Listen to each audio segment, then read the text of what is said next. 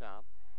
We go now into the left corner. Three is sent, and it's hit from the outside. Becca Painter with the answer. It's 7-5 now in favor of Lycoming. Mater up the right side. Thought about it. Instead into the middle for Mueller. Off the window and in. It's now a 9-5 lead for Lycoming.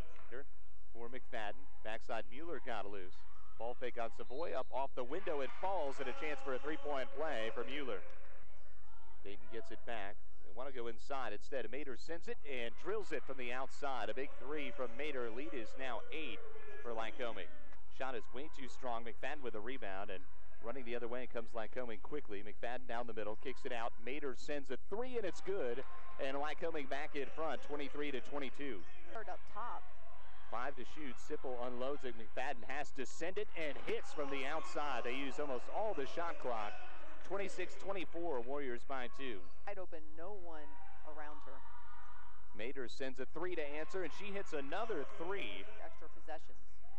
Onto the baseline, Mueller, nice touch pass inside. Sipple has been aggressive here early in the half, and she's got 4 quick ones out of the locker room. And McFadden, Sipple into the corner. Painter sends it from the outside. A rainbow three is good for Painter.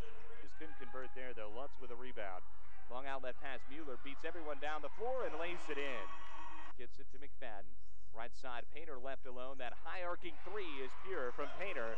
Better on the handoff down the lane with the right hand. It's blocked by Lutz for Mater.